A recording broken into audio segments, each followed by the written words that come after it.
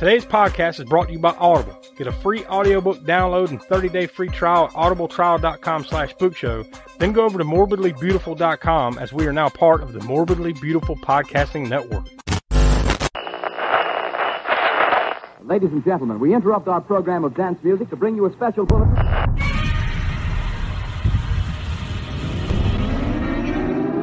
Officials have declared a state of emergency. Everybody they kill gets up and kills.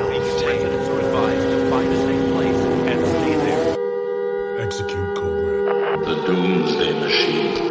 We celebrate our Independence Day.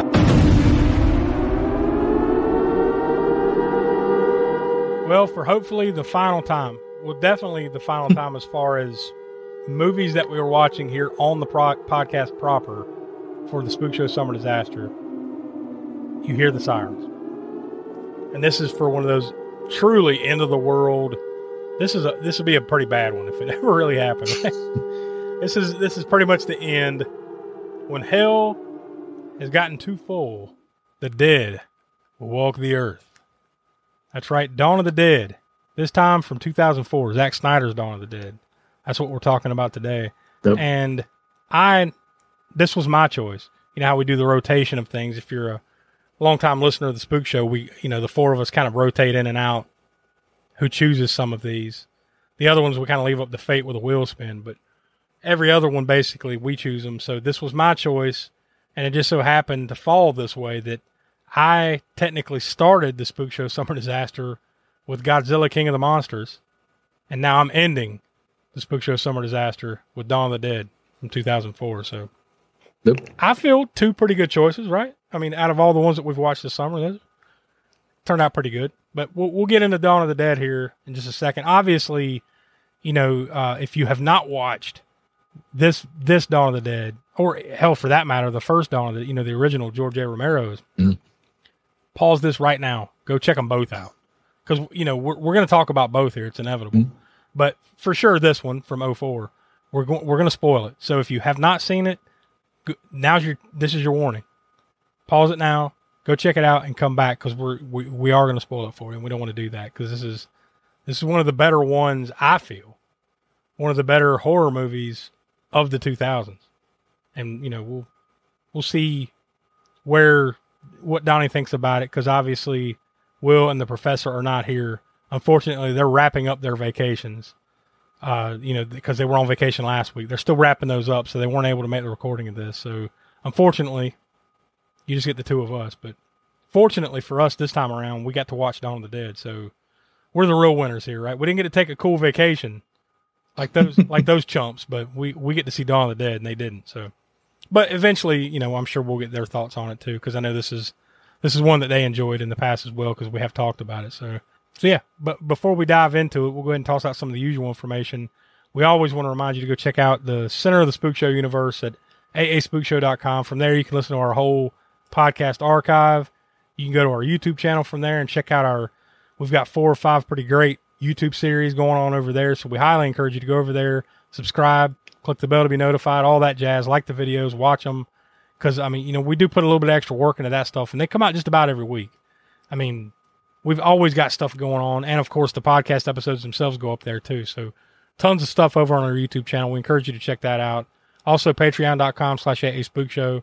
That helps us, obviously, if you become a patron of the show financially, so to speak. It kind of keeps the wheels of commerce rolling around here. But you also get a lot of cool extra shit over there if you check us out there, like video minisodes every month, including the Library of the Professor, the ever popular Crapsterpiece Theater segments or shows every month.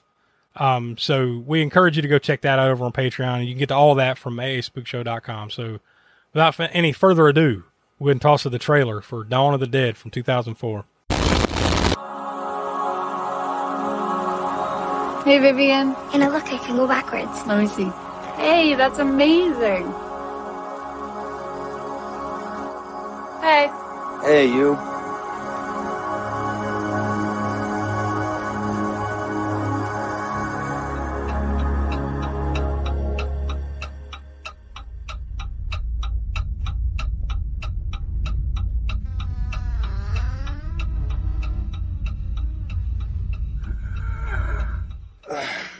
Vivian, honey, are you okay?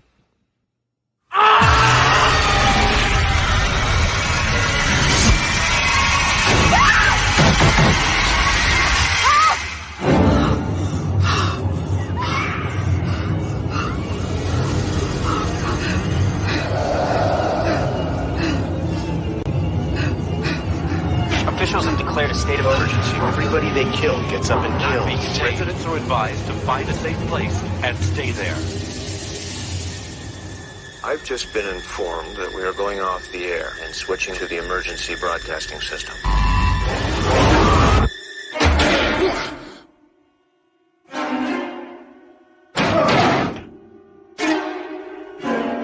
Look up the road, there's a lot more of them. Why are they coming here? Maybe they're coming for us.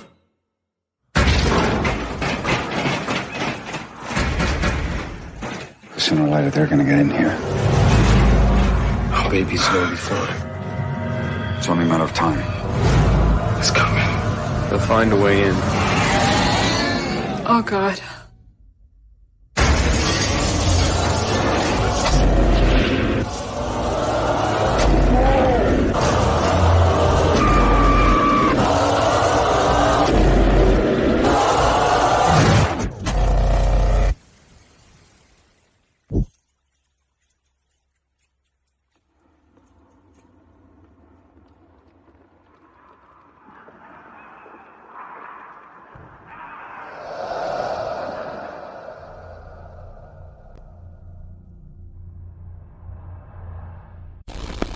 All right, there you go. That's the trailer for that. So you've seen this before, right? This isn't the first time you've watched it. Yeah. What, do you remember enjoying it like back then when it came out? Like, did you sit in the theater? Did you really like it? Where were you kind of back then on it? I enjoyed it probably. Well, I know I enjoyed it much more back then than I did kind of now. You know, we talked about this last week with Snakes on a Plane, but I really think it bears repeating here too. Like, once again, we'll borrow from Cinema 9 podcast. Does it hold up? Because, you know, it's hard to believe this thing came out almost 20 years ago. I mean, it was over 19 years ago this came out. It premiered March 10th, 2004 at its big Los Angeles premiere, but it was released roughly, 9 days later, March 19th, 2004 wide. So we're over 19 years ago, this movie, and it does not feel like it was 19 years ago when this came out. But that's just because we're old. But as far as like the film you see on the screen, it definitely feels a lot like 2004, though. You know what I mean? Yeah. And in good ways and bad, because it's dated. But, if you think about it, if you think about when we watched the original Dawn of the Dead last year, I think, we talked about how dated that was, right? It feels like 1979, I think it came out. Yeah. It feels like it. So if you compare it to that for a second, that as much as that one is of its time, this one really is of its time as well. Yeah. For better or for worse. So, I mean, I'm sure we'll get into it when we start comparing them and talking about, what we liked and disliked about this, but it's definitely, I don't think you can deny it's of its time. But this was produced by Universal Pictures, Strike Entertainment, New Amsterdam Entertainment, and distributed by Universal Pictures. It's rated R, no surprise. If you've ever seen it, no fucking surprise.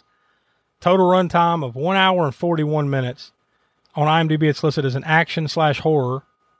It was filmed in parts of Ontario, Canada, mostly in Ontario, Canada region, Toronto area. And other smaller parts were filmed in California and Florida for a budget of $26 million and went on to a worldwide gross of $102.3 million, which I think by most measures would be considered a success, especially in 2004, but for a horror movie. But to break 100 million, very impressive. I've got the top 10 in the box office the weekend that it opened. So this is the domestic box office here in the U.S. for the weekend of March 19th through the 21st, 2004. Number 10, Confessions of a Teenage Drama Queen. So that's one of your all-time classics there. That was in number 10 that week. Number 9, 50 First Dates. That's the Adam Sandler, Drew Barrymore flick. Number 8, Agent Cody Banks 2, Destination London. You got me. Number 7 in its opening week. This is a classic too. Eternal Sunshine of the Spotless Mind. I could see that playing on Colt Corner one of these days. I haven't seen it. It's a good flick, or at least I remember it. Now, granted, 19 years later, right? Yeah. But I remember at the time, like, that was a great flick. Number 6, Hidalgo. Number 5, Secret Window. That's another horror movie playing at the time. That was a Stephen King adaptation. Number 4, Starsky and Hutch. That Ben Stiller, I think Owen Wilson, right? Comedy. Number 3, in its opening weekend, a thriller, Taking Lives. Number 2, and it had been playing for a month. It was in its 4th week at the time, and it was kicking some major ass. The Passion of the Christ. It had almost made $300 million at this point in 4 weeks. So yeah, it was the Passion of the Christ kicking major ass. Christ was kicking some ass in the box office. Once again, that doesn't feel like it was that long ago, but here it is. Yeah. And how messed up is this? What beats Christ at the box office? The Undead. Dawn of the Dead came in number 1 that weekend with $26.7 million in its opening weekend for Universal. So yeah, Passion of the Christ. That's one of those movies I always classify as like, it was well done. I mean, I saw it at the time. I'm pretty sure I even went to the theater and saw it back then. But it's not one of those movies that bears repeating. Like once you've seen it once, you've seen it. You don't need to. It's not one you're going to go buy and rent and live over and over again. It's like, well, man, that's messed up. I ain't never watching that again. But yeah, there you go. Dawn of the Dead. Zombies beat out Jesus at the box office. in this weekend of 2004. Yeah, well, sometimes it happens. Yeah, of course, this is directed by Zack Snyder. And here's one thing that I had forgot about is that it was written by James Gunn. I had completely forgot about that. Until I saw, I'm sitting there watching it and I saw the credits. Oh, shit. Yeah, I'd completely forgot about that. And that really, if you think about it, when you compare this to like a lot of other James Gunn stuff later, and Zack Snyder stuff too, right? You can see his influence there with the music cuts and stuff like that. Because that's really one of those things that James Gunn, Snyder to an extent as well, but especially James Gunn is known for is like his soundtracks, his music choices are usually on point.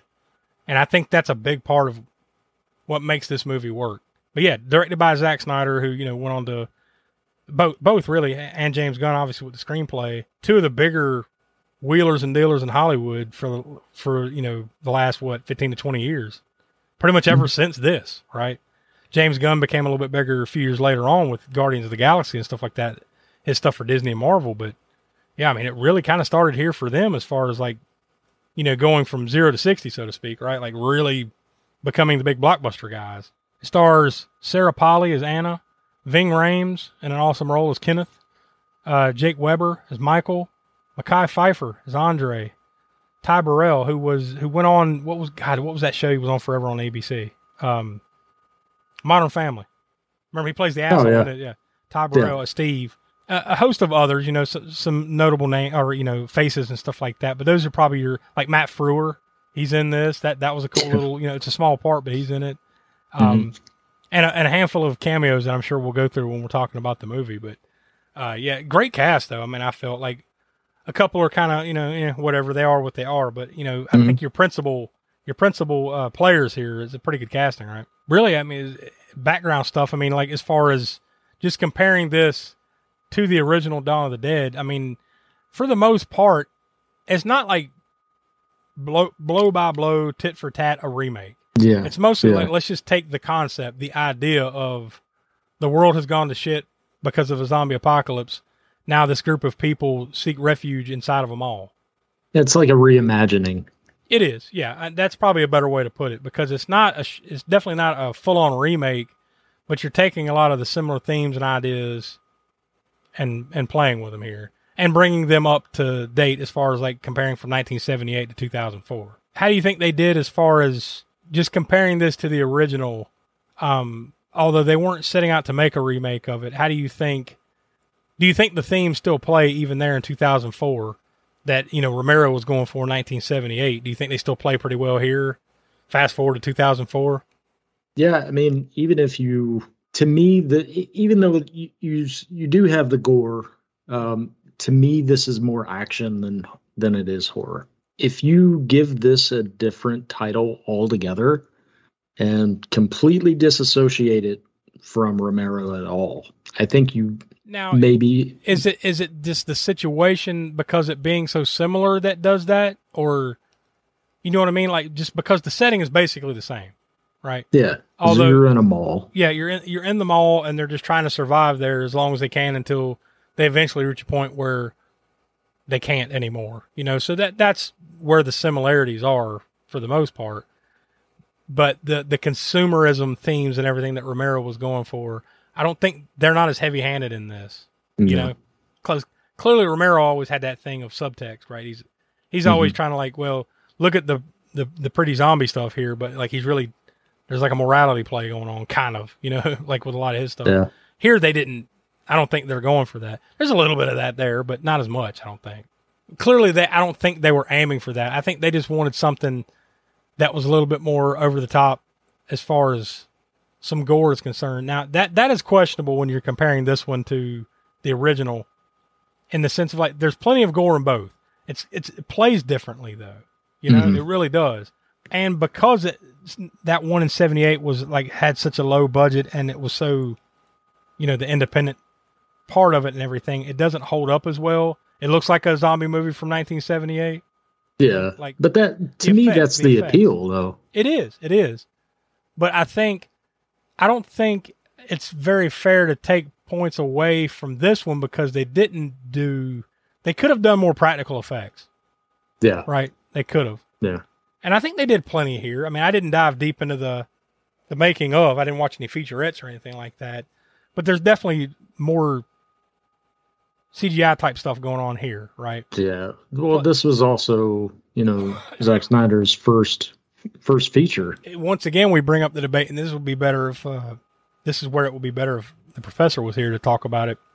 The difference between the Romero version in this, but zombie movies in general, the slow zombies versus the fast zombies, because I think this is really where the debate comes to a head. Because remember, we talked about that when we did 28 Weeks Later a few weeks back. But I think it really is more of a direct comparison here. Because those 28 days, 28 weeks later movies, that's debatable whether they're zombies anyways, right? Yeah, they feel like zombie movies, but they're not really zombies. This is a zombie movie, okay? So now you're getting a direct comparison. What do you prefer? Do you prefer the slow plotting, we're coming to get you Barbara type Romero zombies?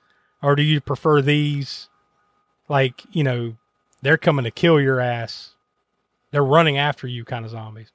Yeah, I mean, I always prefer fast because, I mean, you know, when they're slow, you have time to prepare. You know, there is no element of surprise. Yeah, you have time. When it's, you know, sped up and, you know, paced, you know, you don't have to say sped up. You don't have as much time to react to, like, oh, fuck, you know? Yeah. Yeah, you know, it lends more realism. I'm going to say realism, but well, maybe that's as much realism as you can get with a zombie movie, right? Yeah. I don't know. They say this is probably kind of dumb if you think about it, but you know, they say youth is wasted on the young, but if you're a new zombie, you're a young zombie, you know. That just means you're going to eat better a little longer, you know. Yeah. That's another thing about this one is they don't really talk about the passage of time as good as that original. Because remember in that one, they kind of like, she's in the original that the main girl is pregnant, and they kind of, you know, you kind of go along with that, and you know there's this time frame where like she's going to have a baby, so you know that they're roughly there, 9 months or so, whatever. There's a passage of time. Seasons change. This one feels more like they're there for a while. They end up surviving maybe weeks, months, maybe. Probably more like weeks, and then they bail out of there. It doesn't feel very long that they're there. Whereas that one, like, remember they had set up house, had kind of like cordoned off themselves their own apartment on the other side over there and everything. Yeah. It's like that feels a lot different here. You get more of a frenetic pace with this one for sure. It's more nonstop. And that one you kind of slow down and you can assess the situation. Yeah, but this one, no, there's not much time for assessment. You know, like you have your moments, but this is more fast paced, I think.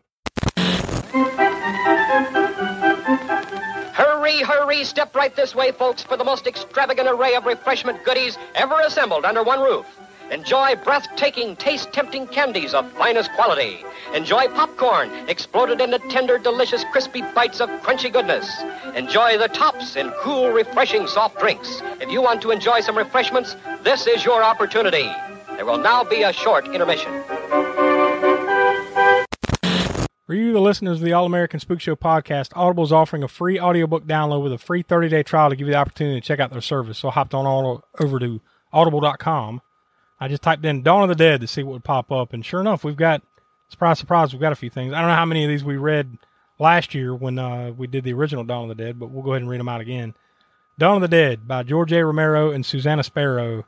That one is just over 7 hours long, and that's an Audible exclusive. And then we've also got The Living Dead by George A. Romero and Daniel Kraus. That one is over 27 hours long, so it's a long one. It says The Living Dead, a new novel, so I assume this, plays off of his trilogy, or I guess it ended up being more of a trilogy with Night of the Dead, or Night of the Living Dead, Dawn of the Dead. What is it? Dawn of the Dead? No, which one am I thinking? Dusk? Day of the Dead. Day of the Dead, yeah. Day of the Dead, and then he had the Land of the Dead and all that shit later on. So I would assume it plays into that some way, but yeah, if that interests you. We've also got Dead by Dawn, a novel, Mike Bowditch Mysteries, book 12. Good Lord. That one's almost 9 hours long, so yeah. Handful of other things that pop up here, so no shortage of post-apocalyptic type Dawn of the Dead, zombie apocalypse type shit over on Audible, so if any of that interests you, you can go to audibletrial.com/spookshow. Again, that's audibletrial.com/spookshow to try out your free audio book. So now I'm going to hop on back over to IMDb and I'm going to click on plot summary to see what pops up. And let's see, there's got to be a few for this one, this being as popular as it is. And of course, what do you know? There is. All right, I'm going to read the short one then the long one, because I know, Donnie, you like that so much. A nurse, a policeman, a young married couple, a salesman, and other survivors of a worldwide plague that is producing aggressive, flesh-eating zombies take refuge in a mega Midwestern shopping mall. That's the brief one. Now, this is the long one, and this was submitted by Keanu Reeves over on IMDb. What'd you say, Keanu Reeves? No, Keanu Reeves. On the hottest day of the summer, a Milwaukee nurse named Anna has just gotten off work to cuddle up with her husband, not paying any attention to an emergency broadcast involving a plague that is sweeping the nation. When her next-door neighbor, a little girl, wanders into her bedroom, she sinks her teeth into the neck of Anna's husband, Lewis, and no sooner does Lewis die from blood trauma, he's back on his feet and trying to bite Anna. Taking off in her car, Anna watches in horror as the city becomes a virtual hell zone, as people begin to feed upon people, until she crashes her vehicle. Rescued by tough lawman Kenneth, Anna and a group of other survivors decide to hide out at the local Crossroads Mall, where they begin to learn through news broadcasts that the plague is turning civilians into primal, carnivorous cannibals with an insatiable hunger for human flesh. And the only way to take these bad boys down is by shooting them in the head, which should terminate all brain activity. The group decides to hold up at the mall until a rescue team can come back and pick them up, but problems begin to arise when the infected start making their way toward the shopping center in search of more survivors. Now, I think that was one of the themes, too, in the original, was that, like, why are they all coming here? Because this is what they remember. They remember coming to the mall and shopping and everything like that. Yeah. That kind of added to the creepiness of things in that one, This is at least the fourth movie that we've done where it was set in a shopping mall. Oh, yeah. If you think back, we did Chopping Mall. Yeah. We did, the original Dawn of the Dead. This one. Mm-hmm. And then we also did your favorite, Elves. Oh, my God. I was wondering what the fourth movie you'd pull out of your ass would be. Elves. There's always got to be my God reference. Yeah, but you're not wrong. You're not wrong. That a good portion of that took place in the mall. It was the mall Santa, right? Good Lord. Yeah. Well, I guess you just start with this one. You start at the beginning, because the world goes to shit real fast. I did like in this one that they didn't waste any time with it. Yeah. You know, like they really did get to the point. Like, you know, yeah, you set up who Anna is. She's a nurse. She comes home. There's a little bit of character going on there. You introduced to, the little girl, a couple others. But then, like, that, by the time they go to bed, and they wake up the next morning, the world has, the worm has turned, right? Like, that fast. And, like, her world becomes a nightmare in, like, 5 minutes. How'd you like to wake up like that, too, right? Like, God, man, that'd be rough. A fucking creepy girl who's zombied out just wanders into your room, bites like the carotid artery of your husband's neck. He's basically bleeds to death, and then turns around and starts attacking you. Like, and you haven't even woke up and had any coffee yet. It's like, what the fuck is going on? Shit. But I do like that. It's like, and it literally is like 1,000 miles an hour for, the next 10, 15 minutes after that, because, great hook. She has to get away, then you see how this has affected everything really fast. She meets up, like we said in the description, with that group, and then they make it to the mall. This all takes place, 15 minutes? 10, 15 minutes? Yeah. I mean, it happens pretty fast. But I do love that, like, it just slaps you across the face right here in the beginning. Like, all right, get ready, because this movie's going to be nuts. That's what I talked about, the pace of it. Frenetic, fast pace. The mall. They get to the mall, and they find a couple of redneck security. There's three, like, well, I guess like two kind of redneck security guards, right? Two that are kind of on a power trip, and then one that's kind of, hey, we shouldn't act like this. But I do like that when they're watching TV, trying to figure out what the hell's going on here, you get the Tom Savini cameo. Remember, it's basically that part in the original, it's that guy from the original Night of the Living Dead at the end. That's like the sheriff taking people around, like groups, like, what would you call it? Not mercenaries, but like lynch mob. Basically like lynch mobs going around like taking out the zombies and stuff. And then you see that kind of play out again in the original Dawn of the Dead, where this guy's on TV like, yeah, what you got to do is this one's a twitcher and you got to shoot him in the head. Like he's explaining what has to happen. Tom Savini plays that part in this movie. It's a brief cameo, but it's still a cool cameo, right? Getting Tom Savini in there. And then you get one of the main characters from the original Dawn of the Dead, Ken Faree, the actor Ken Faree. Yeah. He has a cameo in this one as well as one of the guys on TV explaining what's going on. So that was another cool cameo. Now, and it seems like there was another cameo or two, because I saw something, now I've lost it, of people that were in the original or had something to do with stuff that were that. There was actually a store called Galen Ross. Yeah, I did notice that. I forgot about that one. Yeah, I was like, why does that sound so familiar? That's not a real store, is it? And I'm like, oh yeah, it's Galen Ross. Yeah. Haven't we also figured out that we've watched the entire filmography of Galen Ross as an actress, because like she was only in like 3 movies. Yeah, that's right. Yeah, that's right. I forgot about that. As far as an actress, I think she went on to like produce documentaries and shit like that. But as far as an actor is concerned, she was in the original Dawn of the Dead. Hold on, I was going to pull it up real fast just so I wouldn't miss one. Yeah, she was in the original Dawn of the Dead. She was in Madman. Remember when we did that? Yeah. That was in Camp Spookshow, right? And Creepshow. She was in one of the segments in Creepshow. So we've done the entire filmography of Galen Ross. At least acting wise, yeah, because she has directed and produced a bunch of other stuff. But I think they said Madman was the thing that really like turned her off from doing anything else ever again. Like, Dawn of the Dead was probably a pleasure. She was barely in Creepshow, so like Madman in between was probably like, you know what, this ain't for me. Yeah. Let me get behind the camera. Yeah. So in this one though, that's another difference with Dawn of the Dead, the original one, is that, remember in that one, they don't really add too many people. People show up and they kind of have bad intentions. So that movie is more like, we need to protect our land kind of thing. This one, they actually take on more people. There's at least one bigger second group that shows up, including the wheelbarrow woman. Now, as soon as I saw her, I'm like, why the fuck are you letting this woman in the mall? Like, she already looks like a zombie, right? Like, yeah, she's already, she's already kind of brownish. She's decaying. Yeah. She's already like, it looks like gangrene is setting in. She's half dead. She's already the same color of, like her skin color is the same color as those hot dogs that down at the 7-Eleven. No, down from Nothing But Trouble. Oh, shit. And she kind of looks like Dan Aykroyd's character. The judge. She kind of looks like him.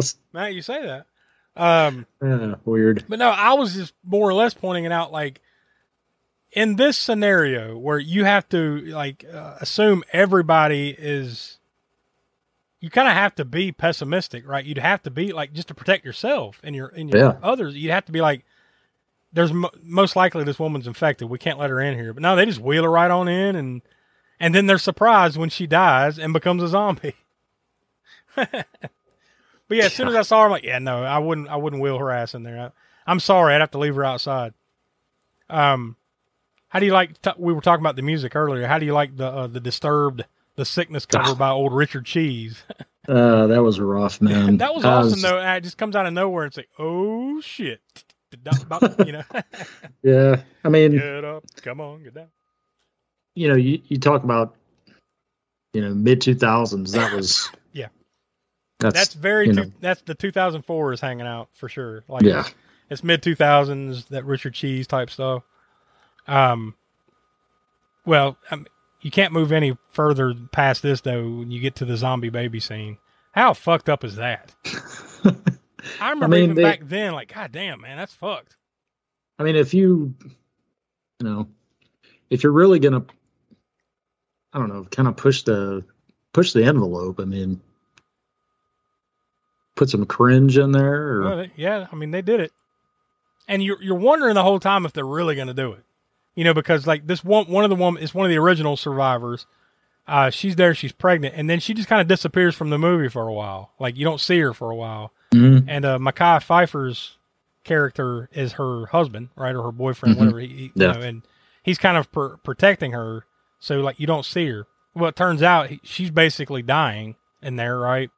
And he's got her like strapped down to the bed, but he's still trying to get her to deliver the baby, and she dies on the table, like mid-labor, right? Yep.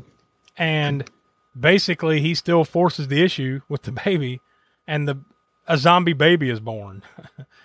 And once again, like you're sitting there like, well, okay, well, they went there. She's had this thing now. Is that thing still alive? Is it a zombie?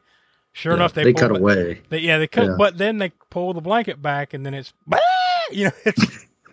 it's I'm sorry, what is it? It's a zombie baby.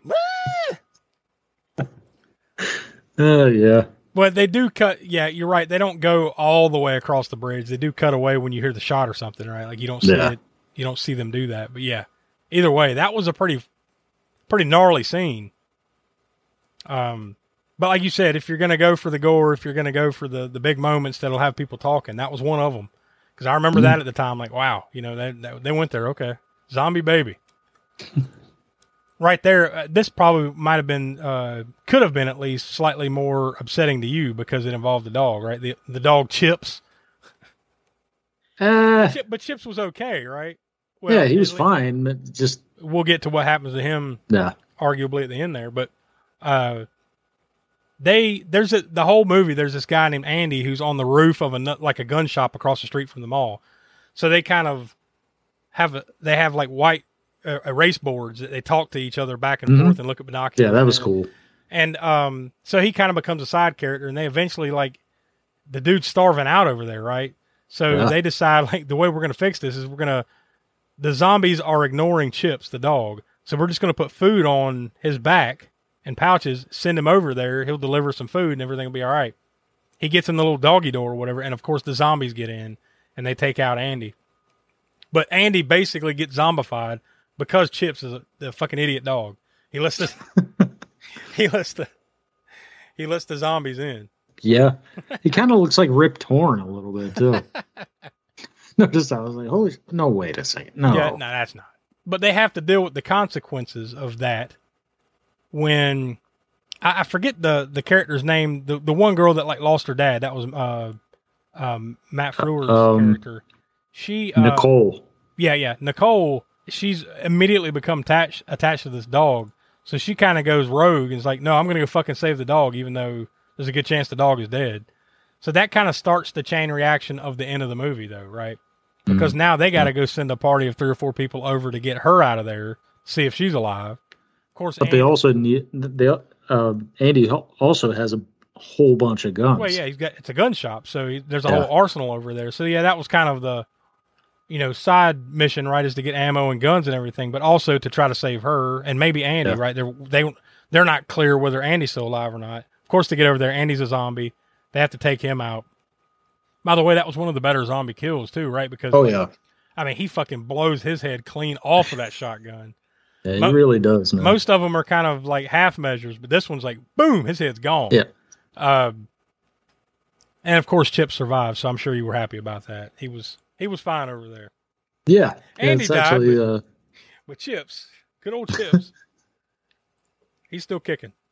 So this whole time leading up to before this, though, they had found a couple of mall shuttle buses, and they decided to fortify them, make them into like fortified tanks, so to speak, right? So they could get out of there eventually. Yeah, they basically did this almost every week on the A-Team back when we were kids. Almost every single episode. Yeah, except for the chainsaw slot. Right, they made like a little slot on the side where they could stick a chainsaw through and like hack. Which was awesome. Yeah, it's a good little touch. But it turns bad on them here in just a minute. But they eventually, like, because of the chain reaction of like, oh fuck, now the zombies are getting in, because they had to go out and deal with the Andy situation and Chips. Now they have to basically get in the shuttle buses and get the fuck out of there. In the melee of trying to, by the way, that was an awesome scene when there's two shuttle buses, and then the guy jumps out of the top. I think maybe it's CJ. I can't remember who did, but he jumps out of the top and he shoots that propane tank in the crowd of zombies. Dude, that was an awesome shot. You have to admit, like, how many zombies do you think are out there in this small parking lot? Fucking thousands, right? At this point, there's thousands of zombies out there, and they're just trying to drive through them. And they blow up a propane tank, and that takes them out enough for them to wheel away. But, like, that was an awesome shot. Just seeing that wave of zombies, in the process to get away. They're doing the chainsaw bit. I want to say I can't remember who did it. It's the one guy that's kind of like a creepy kind of guy that's a part of the group. He kind of trips with the chainsaw. And it's the older man. It was the older guy. Yeah. He kind of trips with the chainsaw when the shuttle bus moves, and then he just chainsaws her in half. I think it's Monica, right? I think it was her name. Yeah, Monica. He just, and so like now that, I guess something happened to him in the fray too there, because like they look back and they're dead. But that also, basically they're down to one bus at that point, right? And then I think CJ has to, he gets in, the survivors of that get into the other bus. They make it down to the marina because that's what they're trying to do now. Like, they've abandoned the mall. The mall is gone. They have to go get to a boat. That's their feeling is if they can get on a boat, and then they can sell that boat to an island. To an island somewhere where there wouldn't be any zombies. And it makes, it's sound logic, right? You would think. As long as it's a fairly uninhabited island, this would be a safe idea. So they make it down to the marina, eventually get inundated again. CJ has to basically, I think he, pops a hole in one of the propane tanks that are inside the bus, and then has to, flare, shoot it, boom. It explodes, takes out everything that's there. That allows them to get on the boat and get away. But in this process, Michael is bit. So he basically just has to, help them shove the boat off, and that's it. They have to leave him because, it's only a matter of time before he turns into a zombie. And that's basically how it ends, is Michael's kind of standing on the dock, looking at, waving goodbye, so to speak, and then he stands there for a few minutes and then puts a bullet in his own head because he's about to become a zombie. He kills himself. Yep. Credits. But during the credits, you get camcorder footage of them arriving, that. Now they've found a camcorder on the boat and they decided to film it or whatever. They arrive at this island. Chips the dog, he just takes off running. You never see him again.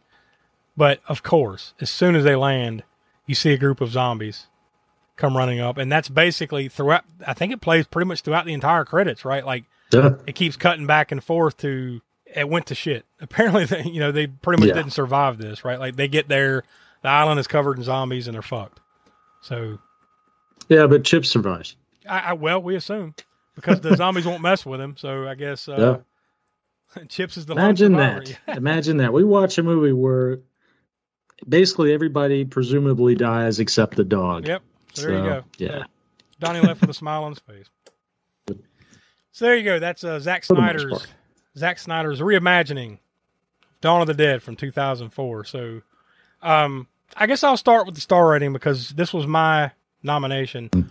Hold on, because I think it's fair to compare this to when we did Dawn of the Dead, the original Dawn of the Dead last year. So I gotta find that. Okay, the ratings for that one, Smoke and I gave that one 5 stars. You gave that one 4 3/4 stars, and Will gave it 4.5. So we had a consensus of 4.8 stars for the original Dawn of the Dead. So not many higher, I don't think, than that here for the Spook Show podcast. So that being said, this is not 5 stars. Definitely. I think I would have. I wouldn't have necessarily gone 5 stars even back in 2004. But I probably would have rated it a little higher back then than I do this time around, because you kind of alluded to that as well. I can't say that I disagree there, but I'm not going to dock it by a whole hell of a lot, because I think putting it in its time context, 2004, it's very much of that time, like I said earlier, than, say, the original Dawn is of 1978. I think you got plenty of action. The pacing as well. You got, a good amount of gore. You've got a good handful of holy fuck moments with the zombie baby stuff and the big epic explosions and waves of zombies and everything like that. So you get plenty of cool action, zombie action. You get a lot of comedy sprinkled in there with the James Gunn touch, right? There are comic relief moments and everything. I think the cast is good. So I can't go as high as the original, but I've seen this a number of times and I always enjoy it. And even though it doesn't hold up as much as I enjoyed it back in 2004, I still loved it 19 years later. So I'm going to say, for me, I'm going to go 4 stars. So what do you say? Yeah. So I'm a little lower, not by much, but like I mentioned earlier, it's definitely more action than it is horror for me. Like you do have the gore, but also kind of give it a different title altogether. Don't even connect it to Romero, and I might actually give it. It may hold a little bit more weight than it does with me. But yeah, my star ratings, I'm going to give it a 3.5. Man, I still enjoy it. Yeah, still would watch it. Again. But it doesn't hit on everything. It doesn't, for me. It doesn't hold up quite as well as I thought it would. Upon watching it now, 19 years later, whatever. And frankly, it's probably been 10 years ago since I watched it the last time. It's been a while.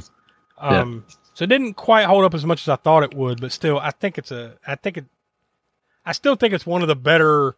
It's definitely one of the better remakes of a horror movie.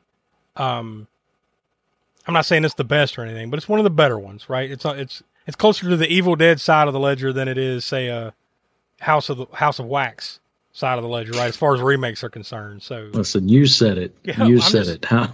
House of Wax is my bar of like remakes that suck, So like that like it's way over here. It's closer to Evil Dead remakes, right? It's over here than it is that side. So I'll leave that there. But all right, so we're not quite done with this one just yet.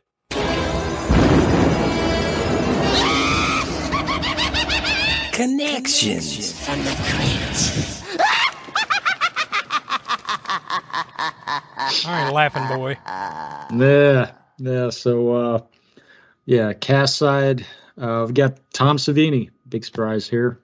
Plays the sheriff. Does the cameo at the beginning. Connects back to the original Dawn of the Dead from '78.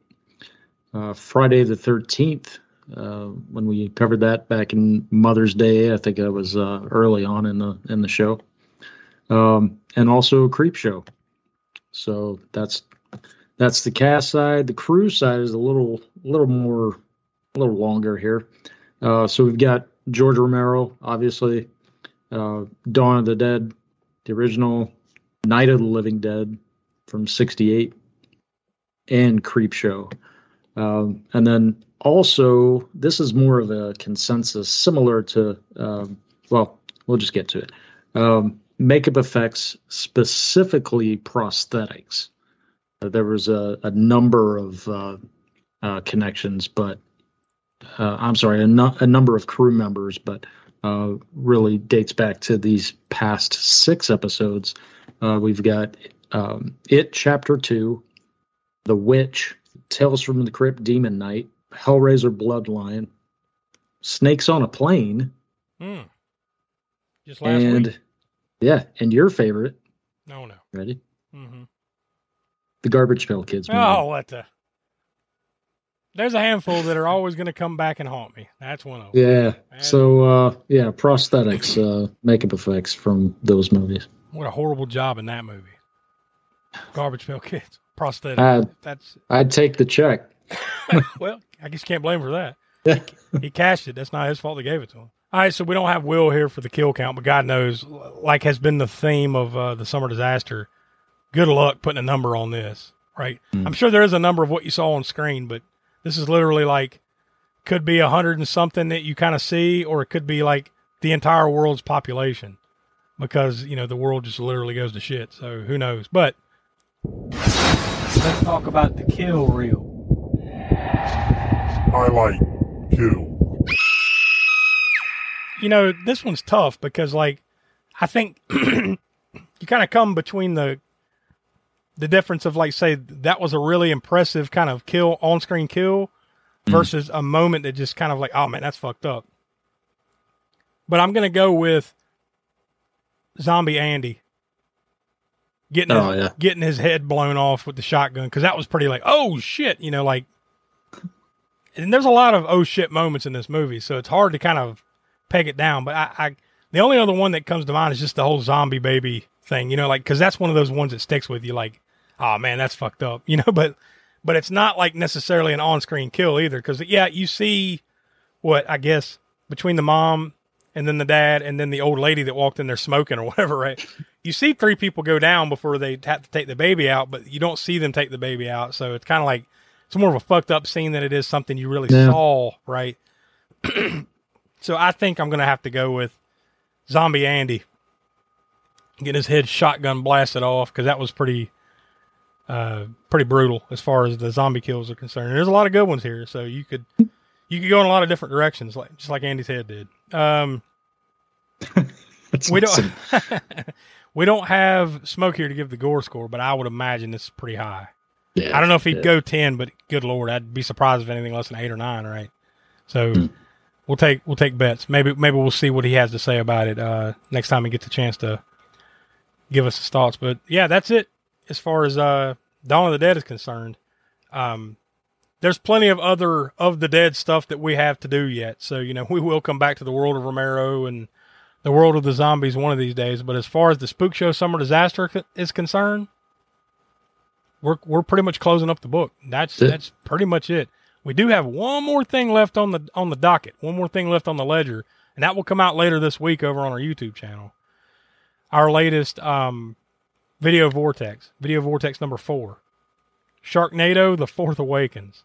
That will actually technically be the last movie that we watch here for the Spookshow Summer Disaster. So you want to go check out aaspookshow.com and go check out our YouTube page for that. That should be coming out probably Wednesday or Thursday this week over on our YouTube channel. So you want to see that. But then next week, episode 174, that will be the proper Summer Disaster wrap-up. We'll kind of give our final thoughts, maybe talk about a few things we loved, we hated, just everything, just to kind of put the proper bloody red bow on the Spookshow Summer Disaster and put out the last embers of fires and flames, and hopefully the world has been saved and we'll survive for another summer by the end of next week. So that's the way we're going to officially end the Spookshow Summer Disaster next Monday. But then following that, we're going to get back on regularly scheduled programming. And Donnie, it's your choice.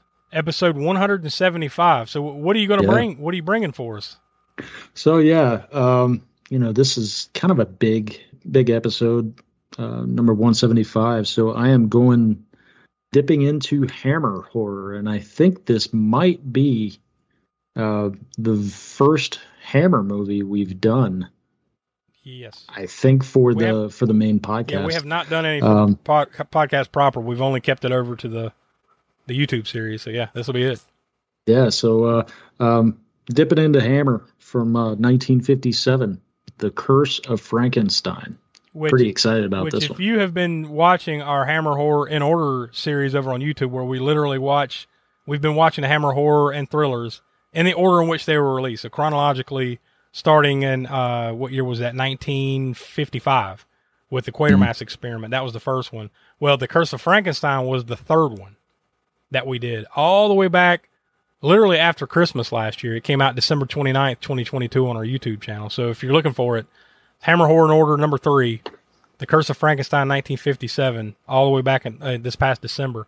But the thing is, over there, we don't do a deep dive. We don't do the kind of ins and outs deep dive that we take here on the Spook Show podcast. So up to this point, I believe this is the highest rated movie that we have done over there on the YouTube series. So it'll be interesting to see what we have to say about it. We can take a deeper dive, talk about some of the background, all that stuff. So, and just having a movie of that, of Hammer films, but also like the older movies, we don't have a lot of them here on the show that we've done over the years. So that'll be cool. Lots of cool angles to take here. Plus just having another chance to sit down and watch that one and take a deeper dive into it was a good pull. It'd be fun, man. Yeah, good pull. So that's how we're going to get back on the regular Spook Show train, is by watching The Curse of Frankenstein from 1957. And then after that, we're going to be heading back to Cannon Fodder. And we're not quite ready yet to tell you what that's going to be, but just know it's canon, and it could be anything. it could be anything. We'll say that. So we'll just leave that there for now. So, yeah, lots of big things coming up. And of course, after that, dude, we're going to be on a fast fucking train to our year-end type stuff. We're going to have the Spook Show Awards coming up at the beginning of October. We're going to have our 5th anniversary special. We got lots of cool stuff coming up in the month of October. So you'll definitely want to, it'll start ratcheting up. Really, I think, in earnest with The Curse of Frankenstein. So it'll be here before you know it. Yeah, no doubt. So we'll leave it there. So for Will and Smoke, who decided just to stay on vacation instead of coming to check this out, for Donnie, I'm Josh. We are from the All American Spook Show, and we will talk to you next week for the Spookshow Summer Disaster wrap-up special. So goodbye, everybody, and remember, please, for the next day or so, the terrible lesson you learned tonight.